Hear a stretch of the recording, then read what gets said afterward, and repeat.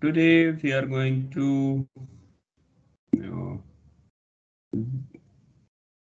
to discuss something about normal subgroups. In the last few lectures, we talked about cosets and properties, and then we have seen that every coset that a coset need not be subgroup. Okay, a coset need not be a subgroup.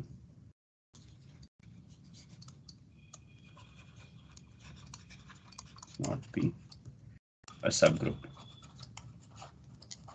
And then we came to know what are the conditions under which a coset becomes a subgroup. Fine. And then we talked about uh, the talk about the conditions when two left or right cosets are equal, and also we have a property like when two right or left cosets, either they are completely disjoint or they are same, exactly same. Okay.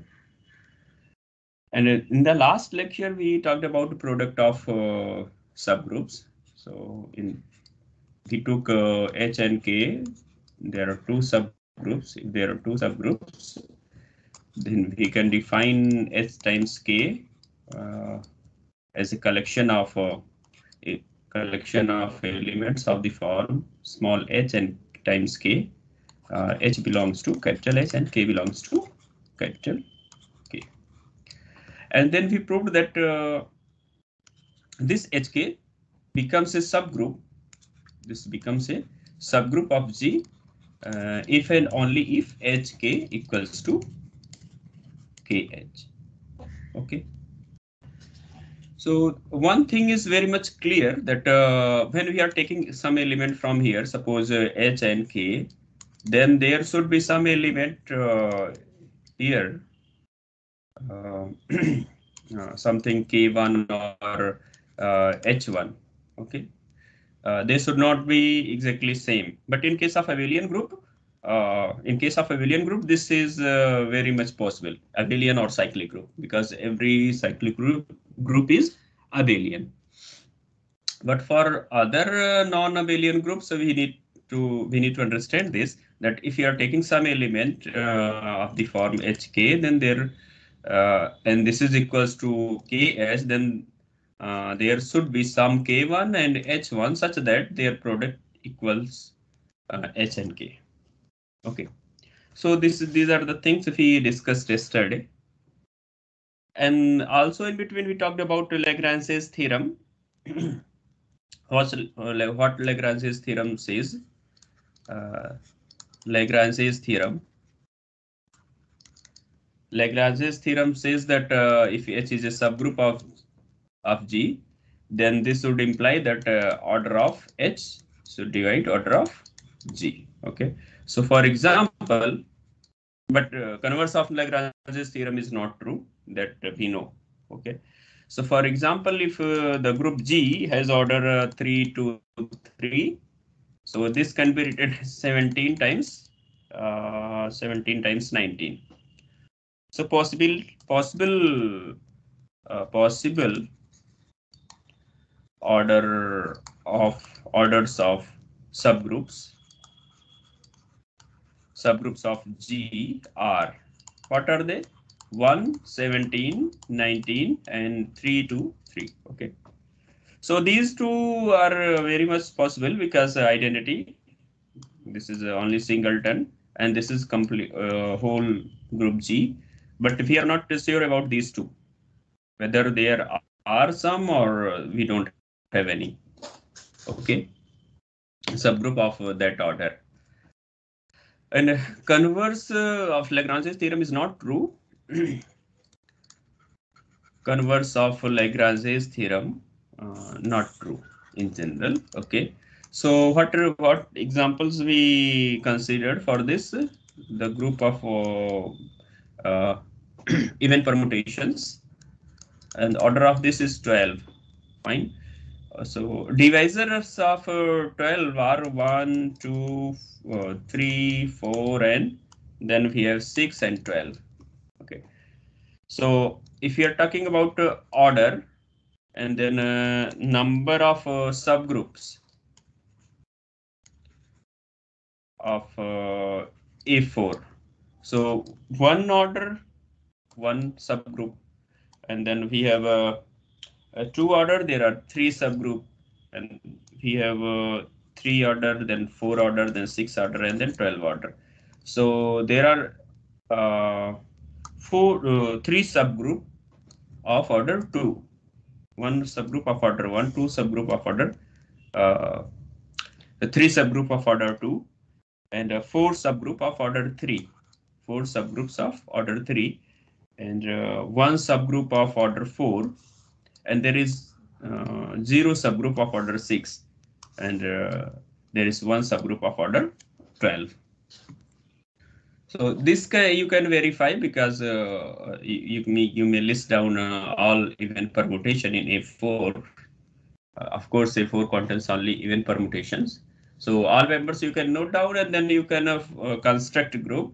So identity element will give you one subgroup, and then complete A4 will give you another subgroup. And then you won't be getting any subgroup of order 6. That is, there is zero number of subgroup of order 6. But for other divisors, except this 6, you will be having a subgroup. So this support the converse of Lagrange's theorem is not true. Okay. So, okay. So let us.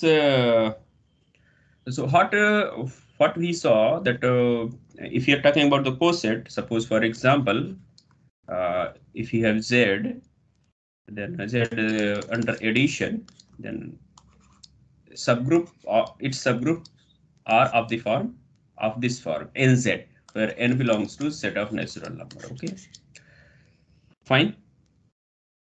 So they are the subgroups of Zn. But when we talk about the coset, we used to write what? So first of all, for coset, we need to have a subgroup. Okay, so H is a subgroup of G. Then we used to write like this. This is a coset, and you know the coset need not be a subgroup. So AH is a coset only. So because we are considering here the group under multiplication, so we have written AH. If the group is under addition, then we need to write like this. Okay. So here, for example, 5Z is a subgroup of Z. You know already. Okay. So we sorry. So we can talk about 1 plus Z because 1 belongs to 1 plus 5Z. Okay. 1 plus 5Z, 2 plus 5Z, 3 plus 5Z, and then 4 plus 5Z. Okay. If you write 5 plus 5Z, it means you are talking about Z only. You are talking about 5Z only. Okay, because this contains 5Z contains all multiples of 5. Okay, and then 1 plus 5Z, it means you are adding in all multiple of 5 element 1. Okay, that is number 1, and then here you are adding 2 to each element of 5Z. Here you are adding 3 to each elements of 5Z. In fact, if you're talking about 5Z, it means that we are considering those elements when we are dividing with 5, they are leaving remainder 0. And when we are writing 1 plus 5Z, it means we are talking about elements which are, in fact, let us write here 5. Okay, 5 and n, 5n, 5n. Okay, just a minute.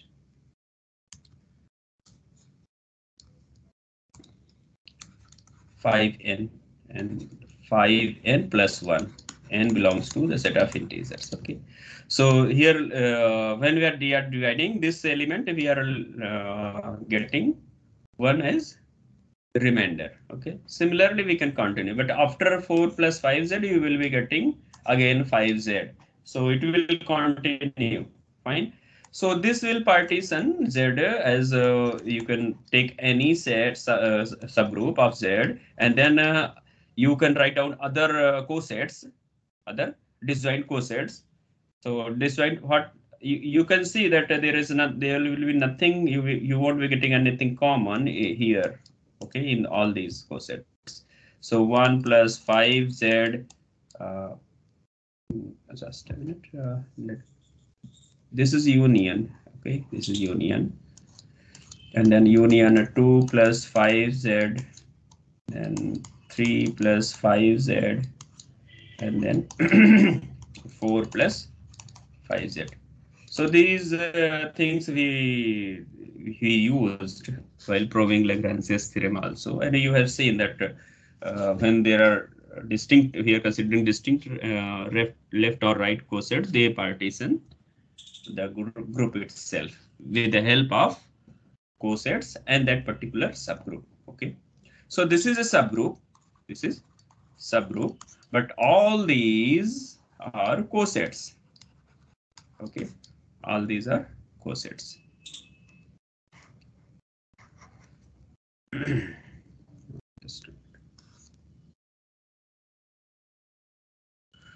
So, okay, fine. So I hope you got what I wanted to make it clear. So now it is time to discuss what we mean by normal subgroup. Okay. So until now we talked about cosets and some properties and how they partition a given group or set. Fine. So we know that any subgroup or any coset in general, suppose H is a subgroup of G, okay, and A belongs to G, then AH need not be equals to always HA, okay. But we also talked about HK as if H and K are two subgroups of a group G, then HK is not also necessarily a subgroup of G. But when HK equals to KH, it becomes a subgroup. Then H becomes HK becomes a subgroup of G. So one thing is natural to expect that if at all I want to make this HAH or something AH to be a subgroup of G, then we should have something similar condition like this. Okay. And that I think you have proved that this is when this becomes a subgroup. Okay. But thing is that here we are going to give here we are going to give a another definition by including that condition, and that subgroup is called a normal subgroup. Okay, so the condition when a coset becomes a subgroup, the thing is that we will be using. Okay, so let H be a subgroup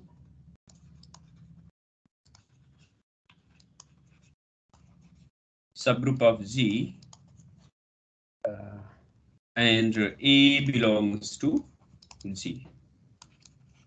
We say that H is a normal subgroup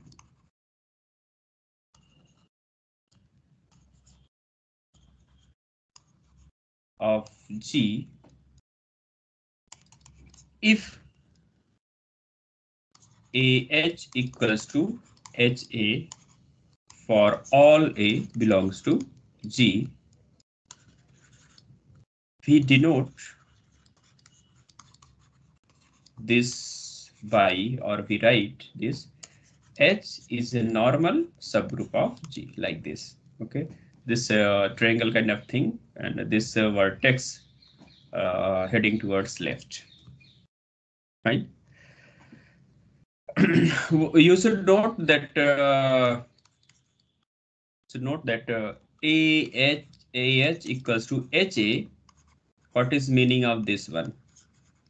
As I'm telling you many times, means for AH belongs to AH, there exists some H dash belongs to H such that A H equals to H dash A. So this you should remember. Okay. So now actually there are so many definition you will be getting for normal subgroup. Okay. But this is one of the simplest one because it is very easy to use. Okay. Other definitions sometimes uh, some other authors or other authors or you may get in some books that x inverse equals to h. This is for definition of a normal subgroup. Okay. And also you sometimes you may get like this. Okay. So these are so many things. There are so many things you may be seeing. But someone, if someone using this as a definition or this as a definition, then using these, they are going to prove this one what we have used as a definition. Okay. So what others use as a definition, now we are going to prove them, those results. Okay. So there is a result theorem. This is a 5 point, I think 9.1. Okay. So theorem says that let H is a subgroup of G. I am writing in more symbolic way. Okay. Not in so many statements. Let then H is normal in G if and only if X H X inverse contained in H. So this is the condition. Okay. Other implication also holds that I will tell you how sometimes some author use like this. Okay, this is equals to H. Fine. So that I will tell you how. For this to prove this one. However, we need to prove this one only. To prove this one, we need to also prove another other inclusion like X H X inverse.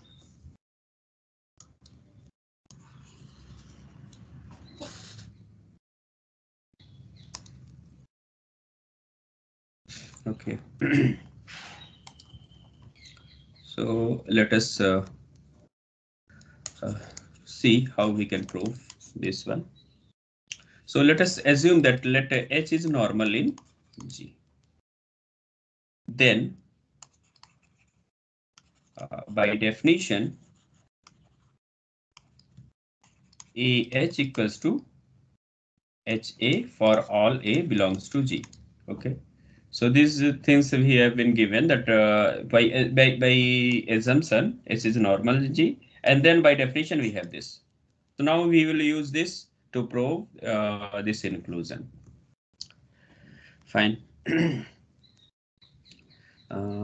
Let X is any arbitrary element in G, and H belongs to H. Then X times H equals to H dash X for some H prime or H dash belongs to capital S. All right. And this would imply that X H X inverse equals to H dash. This belongs to H.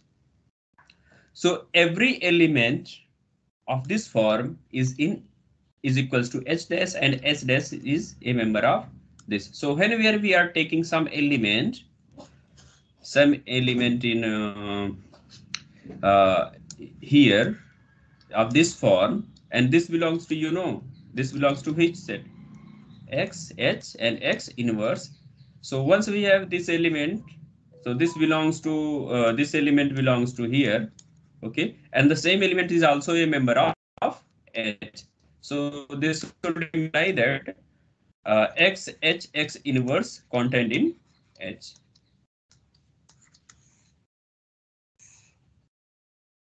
Okay, so this completes the proof of first part. Conversely, let X H X inverse contained in H. for all x belongs to G.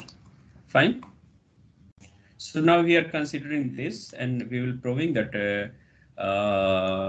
H is normal, is a normal subgroup of G. For that, we need to prove what?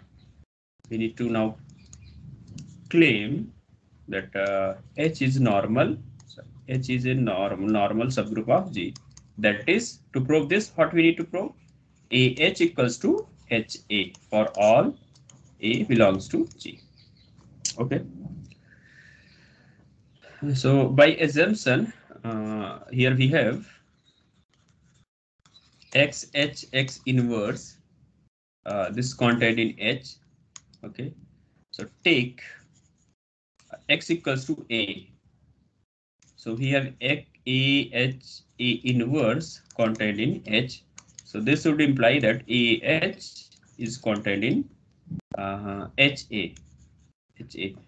Just simply we need to operate in the right by A. So we have this one. So let us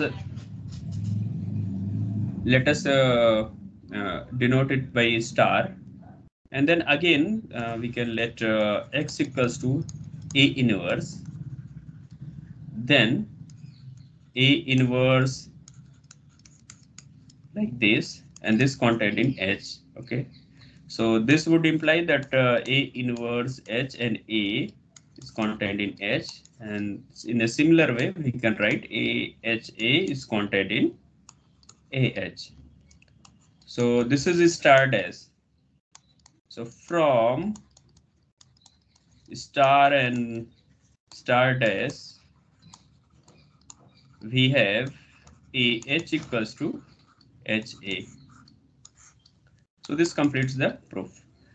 Other inclusion, sometimes I just told you that other people used to write X inverse equals to H. Okay, so for this we need to prove like this. Okay, so this we can note it down.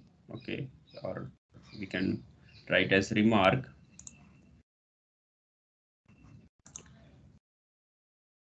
Just I think we did. Just a minute.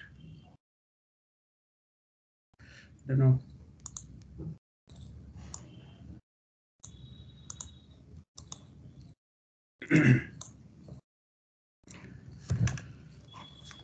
Just wait. Where the page is going?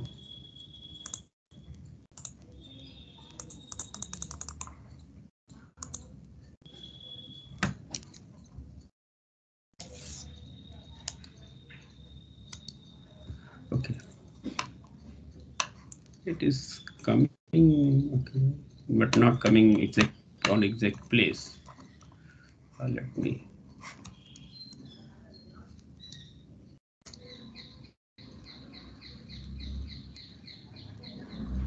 I think we are.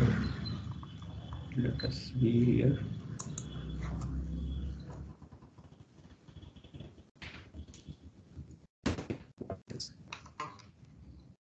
So we have like this, and then let us see how. Let's make a note for this. H is contained in X inverse. Okay, so that both would imply that X inverse X inverse equals to H. Okay, so this also will come. So for this, if we take X belongs to G, X belongs to G, and H belongs to H. So X inverse equals to, we can write X inverse H, and then X inverse of this, and this contained in H, because we have already proved that X inverse contained in H, that we have proved already. Okay, so because X is also a member of G, and this is true. Sorry, this is true for all X belongs to G. So this should hold. Okay. So now H equals to X, and then we have X inverse this quantity, X inverse H, and then X, because inverse of X inverse is X, and then we have X inverse. Now this content in H. So this is of the form sum X, H, and X inverse. Okay, so this would be contained in X, H, and X inverse. Fine. As X, H, X inverse contained in H. So what we have? H contained in X, H, and X inverse. Okay. So from above theorem and using this, we have X, H, X inverse equals to H. Okay, that is H is normal subgroup. H is normal subgroup of G if and only if X, H, X inverse equals to H for all X belongs to G. Okay.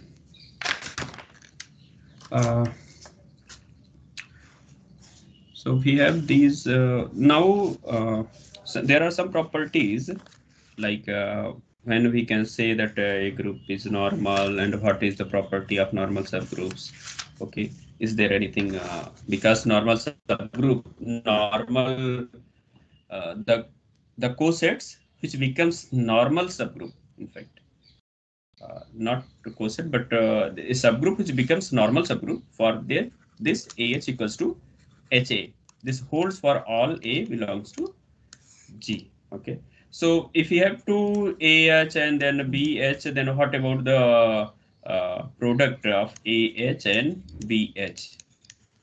Okay. So next result, this small result, this will talk about uh, this composition. So next result is this says that if H is normal in G, then AH and then AH and BH, the product of these two, or in case of additive group, you have to write sum of these two is equals to ABH. Okay, that is the product of two left coset becomes again a left coset. Okay, similarly, you can write HA and HB equals to HAB. Okay, these two holds. So let us let this be first, this be second. Proof. So let of course it is given that H is in is H is normal in G. Okay. Then we have AH equals to HA for all A belongs to G. Fine. So consider uh,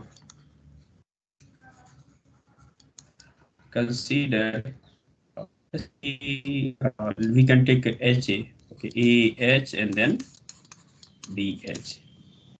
So AH equals to HA. We can write like this HA, and then we have here BH. Okay. So since H is normal in G and AB are elements of G, so what we can write? We can write AB, H, and then H. So this is equals to AB, H. So product of two left coset, again a left coset. Now the second part we can take HA and then HB. So this is equals to A. I think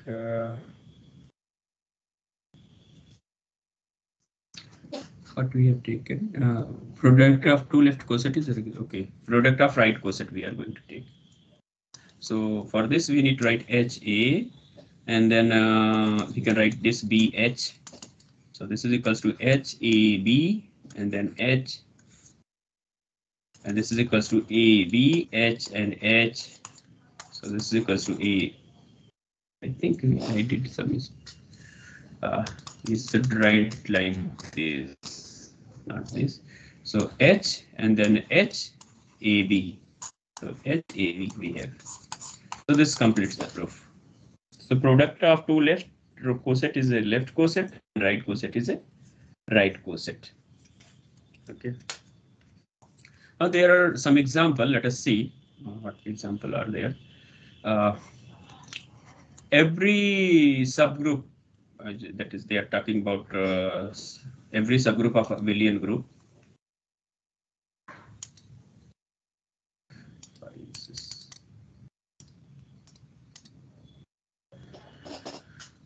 Every subgroup of an abelian group is a normal subgroup. Okay, so this you can do very easily. There is absolutely no problem, because they are talking about AH equals to HA for all A belongs to G. So when group is abelian, then every element of G should commute with other elements of G also. Fine. So this is true naturally. So in case of, if you are replacing this abelian group by cyclic group, then this result will be true. So I'm leaving this as a practice question you can do. The second question, center of a group, that is ZD, is a always normal in G.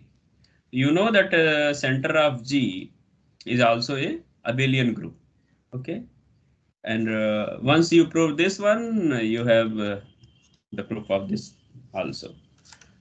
For example, if you want to prove this, so you know that Z is a subgroup. Z is a subgroup of that is ZG is a subgroup of G. ZG is a subgroup of G, that you know. Now you need to prove that this is what?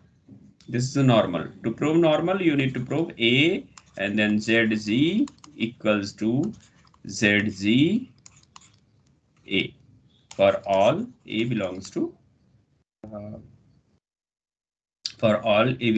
G. Okay. So this is obvious because the center of ZG contains all those elements of G which commutes with other elements of G. Okay, this contains only those elements. Fine. So this is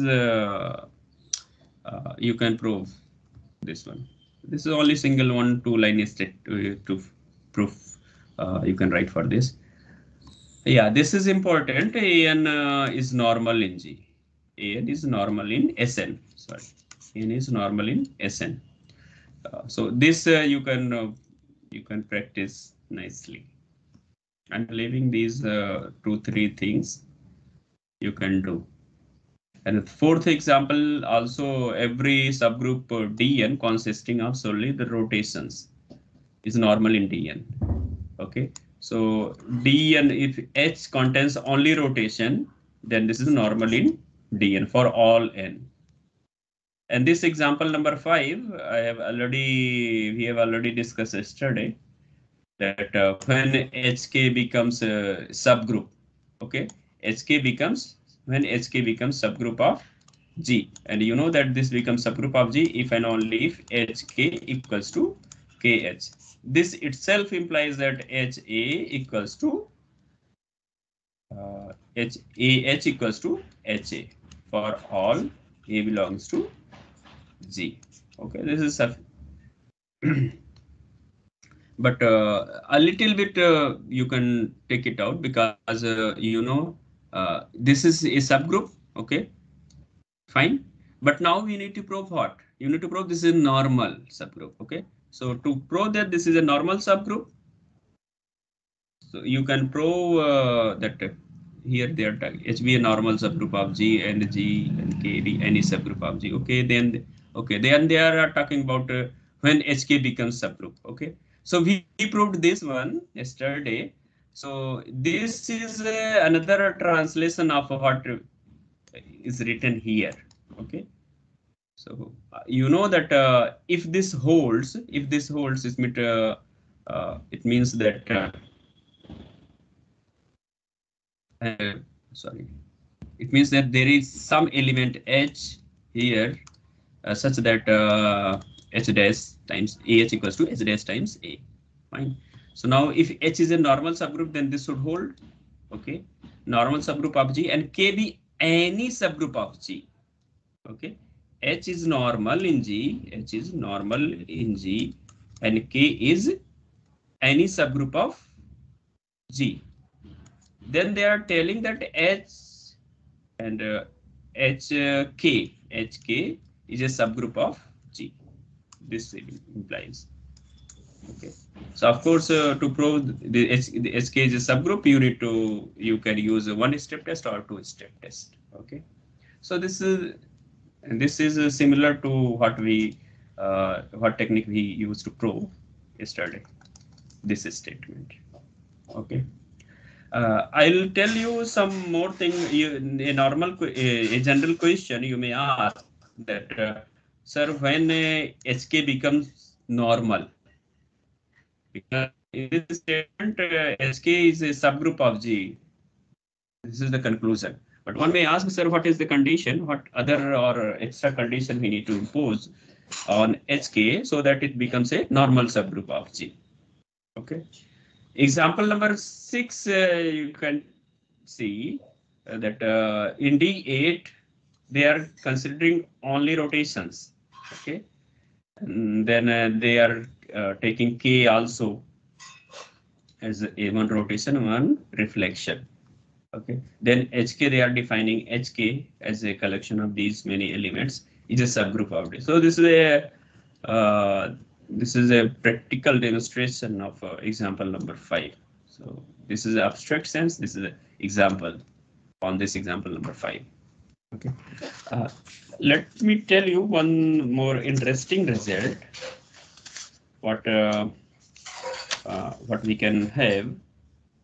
We have seen that in the last example number 5, if H is normal in G and K is a subgroup of G, then this would imply that HK is a subgroup of G. So this we proved. Second, the question was that when HK becomes normal in G.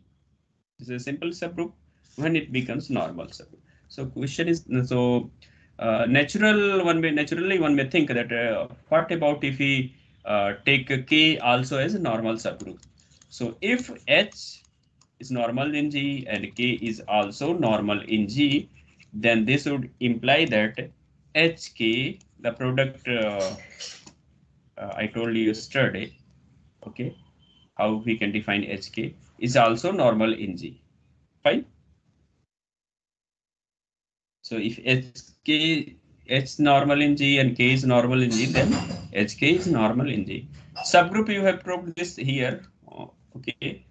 So you can prove that when HK is normal in G. So I'm leaving this also as a practice question for you. Okay. So to prove that HK is normal in G, what do you need to prove? From here, what you are getting that H equals to HA, and from here, what you are getting? Some BK equals to KB. Fine. So to prove that HK is normal in G, of course, you know that this is a subgroup. So we don't need to prove again and again this is a subgroup. So what we need to prove? HK equals to HKA for all A belongs to G. So this is what we need to prove. So how we can prove this one? You can start with from left side HK, and because H is normal in G, so we can write HA and then K, and then K is normal in G also. So how we can write HKA? Okay, that is HK and A, and this is true for all A belongs to G. So this completes the proof, single line proof. but result is interesting. So can you think more general thing here? Suppose you have hi and they are normal in G and I number in number finite number 1, 2, 3, and up to suppose 2021. Okay. So can you say that H product of I from 1 to 2021 is normal in G? So this is the question. So any idea about the conclusion? Hello, will it be true or what?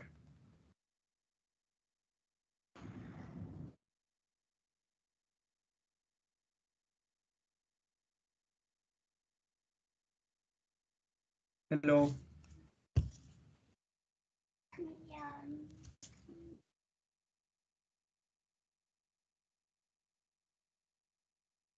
hello.